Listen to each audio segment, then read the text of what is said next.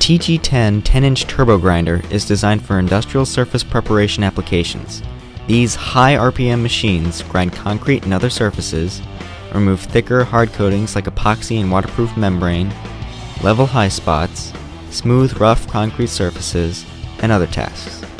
This video will show you how to properly use and maintain the TG10 and its accessories. There are multiple power options for this machine. All TG10s have 10-inch working widths and grind approximately 400 to 500 square feet of concrete per hour at 1/16 of an inch per pass when using a standard EDCO Diamond Disc. Preparing the grinder for operation is easy. Begin by tipping the machine back and securing the accessories. The 10-inch Diamond Disc is designed to aggressively grind rough concrete surfaces, level uneven slabs, and remove coatings. The TG10 also supports this quick change multi-accessory disc to which a variety of Dyma slider accessories can be attached to perform a variety of tasks. The Dyma dots remove all kinds of concrete coverings including epoxy, mastic, and thinset. They remove concrete, and while slightly less aggressive than the 10-inch Diamond Disc, they create a smoother surface. We have different grits and bonds for soft, medium, and hard concrete. The single Dyma dots grind more aggressively than the double Dyma dots, but leave more scratch marks. To make the machine more aggressive, reduce the number of accessories from 6 to 3 by only placing accessories in every other slot. There must be either 6 or 3 accessories used. These PCD accessories are for very aggressive removal of industrial strength coatings. Make sure the directional arrow on each PCD accessory is pointing towards the disc's rotation. The EDCO arrow removes concrete and coatings like mastic and hard glue while creating clean surfaces. Arrows are not ideal for waterproofing membrane and for use when polishing concrete. Like with PCDs, match the arrow direction with the disc rotation. Visit EDCO's website for more information regarding these accessories and the entire turbo grinder accessory line. Tip the grinder forward after placing accessories onto the disc. This customer-controlled leveling system adjusts the machine to the heights of different accessories. Turning this hand wheel changes the angle of the machine's frame, leveling the grinding accessories with the surface. The machine is level when all accessories equally touch the surface and grind a full disc-sized circle. Further leveling while grinding may be needed. Adjust the dust shroud so it hangs just above the ground. Dust will escape if the shroud is too high.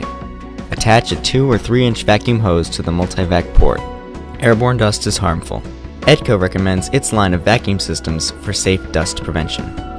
Wet grinding is another option to prevent airborne dust. Attach a garden hose to this water hookup. The mixture of water and concrete dust will require surface cleaning. To start the gasoline-powered TG10, turn on the gas line.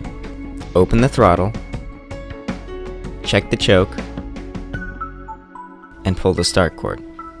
To start the electric TG10, make sure the proper power is supplied and turn on the machine.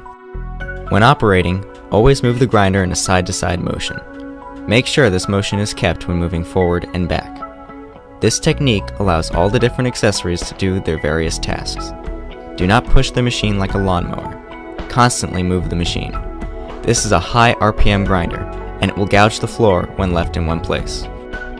Simple maintenance will ensure the grinder runs properly. Always check the machine for damage or loose wires before operation. And remember to check oil levels regularly. To grease the head assembly, remove the machine's hood and grease the bearing underneath the belt sheave. To tension the belts, remove the hood and loosen the 4 power source mount bolts. To loosen the belts, move the mount towards the front of the machine. To tighten the belts, tip the machine back and move the mount towards the back. Retighten the 4 bolts. If the grinding head assembly needs replacement, begin by removing the belts from the sheave and remove the 3 bolts off the sheave bearing. Notice this bearing has 3 bolts and 6 bolt holes. Insert the 3 bolts into the holes that were previously empty. This will push the sheave down and eventually off. The belts can now be removed. Loosen the Allen head bolts from the side, remove the 3 bolts from the top, and slide the sheave bearing off the head assembly shaft. Finally, remove the 4 nuts around the shaft and the entire head assembly will slide off the machine. For more information on the TG10 and all EDCO products, and to view all training videos, visit us online at edcoinc.com or our YouTube channel. Call customer service at 800-638-3326.